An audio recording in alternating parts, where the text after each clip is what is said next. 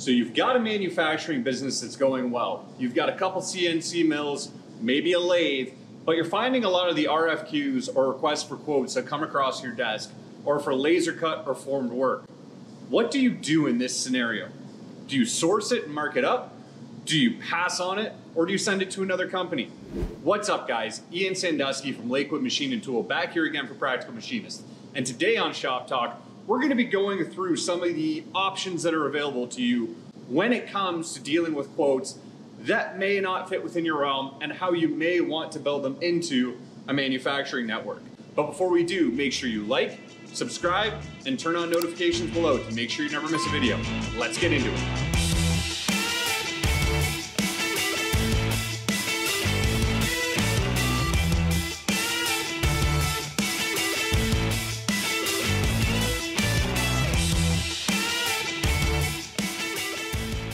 Okay guys, so as promised, this week on Shop Talk, we're going to be tackling the concept of building a manufacturing network and why it's going to be a huge asset for your business in the long run. So as outlined in the intro, I see this situation tend to pop up a lot. Here at Lakewood Machine, we are primarily a machining business, machine and tool. So, we have mills, we mill parts, we turn parts on lathes. We have an EDM wire cutter. We do a little bit of bending, forming, pressing, welding, but we tend to try to stay away from that stuff that we don't have in-house or that we're not the best at. We've talked about in videos before, you gotta kind of know your strengths as a business and play to them and try not to be everything to everybody. So while we may, we have a welder and we may know how to weld a little bit, at the end of the day, we're not welders. So we try to stay away from strictly welding work. When it comes to outside processes, we don't have anodizing in-house. So we send anodizing out to an anodizer that we work closely with. When it comes to laser cutting, we have very close vendors that we work with to get laser cut parts done. When it comes to this kind of scenario, this is very common. Very rarely, especially as a smaller shop, are you going to see a place with every service they need under one roof? If theoretically there's some shops out there that do anodizing in-house, tends to be lower batch size, but if I was going to bring that in, just the amount of work it would take and the economies of scale and everything that goes into running an anodizing line, at the end of the day, it's not something I even want to look at. So I'm very happy keeping that as an outside service. Same thing with something like laser cutting, where I don't have a laser cutter. We don't do enough to really invest in one. It's not something I'm interested in doing at this time. So I'm very happy having that laser cutting as an outside service. This is pretty standard. Most shops out there are going to have these kind of relationships. However, to get more to the crux of this episode, what do you do if you're a machine shop like mine, who, when you're getting RFQs, you tend to get requests for quote across your desk that may be just for laser cutting, or maybe just for bent or formed parts, or just anodizing. Maybe there's no machine component in there at all. What do you do with this kind of scenario? This is something that also happens a lot. Think about it. If you're a person in an outside industry or an adjacent industry and says, hey, do you know what? I need to get these metal parts made. Well, I'll go to a machine shop. Don't they make parts out of metal? They may have no idea that there's a difference between what a mill can do and a laser cutter can do. Or they may have no idea that the part in their hand is actually a die cast part. They just know it's a part, I need to get it made. Let's call a machine shop and see if I can get a quote. So I do tend to get quite a few quotes across my desk that do not involve capabilities that we have in-house at all. So the question is, what do you do with these RFQs? The first option is to outsource these to your supplier network. This can be a bit of a touchy subject at times, I find, and for good reason. Another word for this kind of arrangement is middlemaning, which a lot of people also associate with the word parasite. Essentially, in this case, if an RFQ crosses your desk, you can go and say, you know what, this is a laser cut and formed part.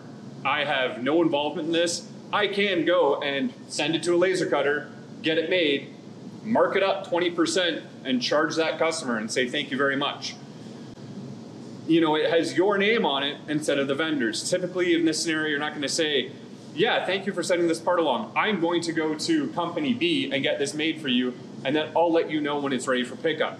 Because then the customer is going to say, no, that's fine.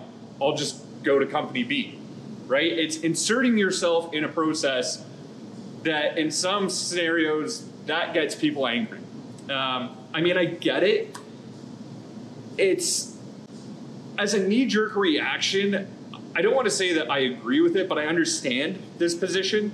I mean, if I went to go to one of my vendors and said, hey, I want to get this part made or I need this service, and I find out at the end of the day that I paid 20% more than I needed to because they didn't actually do it themselves and they just marked it up, I can understand the frustration that may come from that. However, there is another view on this, and it's one that I've taken in the past. I just say it's the flip side to this. Let's say in this scenario, exactly as it is, I'm a machine shop, to stick with the theme of what I keep talking about, laser cutting for some reason. Let's say that there's a laser cut part that a shop needs made. They come to me. Well, I know that there are 12 laser cutters, for instance, in my area. I know that 4 are no good. You know, the same way there's shops that are no good for machining. Sometimes laser cutters are no good. Sometimes anodizers are no good, but they stay in business. But I know that out of 12, 4 are really no good. I know that 4 are way too expensive, and I know that 2 won't touch anything as small as an order as this is. Or maybe, you know, I know this many companies have super long lead times, and if you walk in there as an unknown quantity, they're not going to touch that work, or they'll tell you it's going to be 4 to 6 months. In that scenario, there is value to middlemaning or quarterbacking this kind of situation. Because with my relationship with that laser cutter, maybe we do a lot of work together, I can get that work done at a shop that someone else may not be able to get it done. Or on a timeline that it's not going to be done, or that it can't be done on. Or maybe, you know, I do a lot of work with them, so they're not going to charge me $1,000 minimum charge. Maybe they're actually just going to do it for $500. So in that scenario, I can understand, and I've done it before, where being a quarterback on a deal like this makes sense, because that customer is paying for expertise. They are paying for a service. They're getting something they couldn't get otherwise. That said, I personally don't really do this anymore. There are customers where we do a lot of work for them. So on an RFQ, let's say, or a PO, there's 10 items. Sometimes there's 1 where they want a part laser cut, formed, and zinc plated. Do you know what, in that scenario, yeah, I'll get those parts for them because it's part of a blanket PO or it's part of a larger order. In that case, I don't feel too bad about it because it's still getting them the parts they need. That said, when it comes to orders that are strictly outside of things we do in-house, I try to stay away from them now. And it's not just for the moral reason of it. I mean, somebody's going to do these deals. At the end of the day, somebody's going to do these deals. You know, talk about the ethics of it, whether you want to or not. For me, one of the reasons why I stay away from it now, with the, you know, that aside, because I don't feel great about that anymore, is that now if something goes wrong somewhere in that process, your customer doesn't know that company B is doing this work. Your name is on that work. So let's say, again, for this example, we get laser cut parts in. I get them in from company B. I need to give them to my customer, and I look and I say, these parts are no good. Well, now I need to go and fight my vendor, all the while my customer is mad at me because they think I'm doing it. And it's really difficult to say, hey, you know what I mean? Like, you need to be honest in that case. What are you going to say? Oh, my laser cutter's down for the 4th time this week, and, you know, I'm trying to get it working. It just puts you in a situation where you need to lie, you're not honest. It just is not a good scenario to be in. The other reason is, what happens then, you know, you say you have a laser cutter in-house, or at least you maybe aren't completely open about whether you have that capability in-house or not, and then somebody who knows what they're doing from that company, from your customer, walks in and they say, we're getting laser cut parts from you. Where's your laser cutter? Oh, it's in another. You don't want to be in that scenario. Again, it just puts you where you're not honest. You need to cover. Now you're trying to remember lies and this. It's just not worth it, because at the end of the day, they're going to find out that you're not being truthful. that relationship's going to crumble, and then every company who that company deals with is going to know that you're not trustworthy. I'm not saying you shouldn't do these deals. I'm just saying you need to be very cognizant of the implications of these kind of scenarios when they happen, because you can get greedy, you can just see money and say, yeah, I'll do it, and it can actually put you in a pretty bad scenario and end up doing more damage than that 20% markup was worth.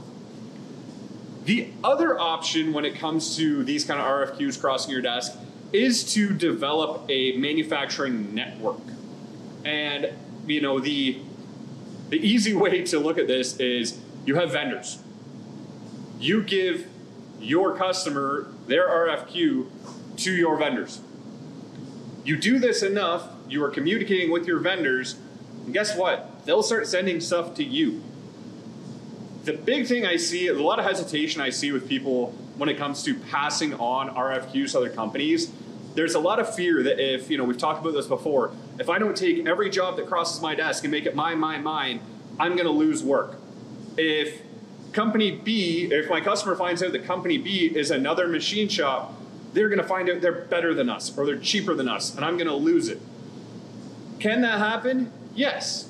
But if you're passing something on to another shop instead of doing it yourself, it probably means they have some kind of capability or some kind of specialization that you don't have. You know, when I get a crazy 5-axis part that comes across my desk, I pass it on to other shops that I know I trust, and I pass it on to them who have great 5-axis capability. In return, they tend to send me stuff that's more suited for 3-axis or 4-axis or turning, or, you know, maybe they only do prototypes, so they'll send me production. Or, you know, with my laser cutter, now, you know, I've sent enough laser stuff on to them. We talk a lot. You know, I still get work done by them myself. Now, when they have laser parts that they need, you know, machine features on, they send it to me. So it turns into a situation where everybody helps each other. And, you know, the rising tide does lift all ships. And besides that, the other big benefit to it is I want this vendor to exist. Like I said, I don't want to have a laser cutter, or I don't want to have an anodizing line in-house. I want that vendor to be successful because I want to keep using them because I like their service. So if I can put work their way, it's not going to hurt me. It's going to help me because I know that vendor is going to exist. I don't know if any of you guys have had one of your key vendors shut down before. It's brutal. You know, I had a powder coater that we used for years that was amazing. Pricing was on point. They were quick. They were just a great company. And, you know, the one guy who owned it ended up moving out of the country. That company folded. Just going to find the new powder coater and testing them out and going through, you know, oh, this guy actually can't do this kind of part. Or this guy has a lead time of 6 months for some reason, and he's telling me 3 weeks. And then I get a part in 6 months. You want your vendor network to be there for you when you need them. So giving them work and developing that manufacturing network is actually going to come back and help you as well. In any case, guys, I'd like to know, what do you do with RFQs like this that cross your desk? You know, when it's a scenario where it doesn't really have anything to do with your shop. You know, maybe you're a laser shop and it's millwork. Maybe you're a mill shop and it's turning work. Maybe it's welding and it's outside of what you do. What do you do in this scenario? Do you pass it on? Do you just pass and walk away from it? Or do you try to take it on and mark it up? I'd love to know in the comments below because we can all learn from each other here. As always, make sure you like, subscribe, and turn on notifications below to make sure you never miss a video. Thank you very much for watching, guys. You take care.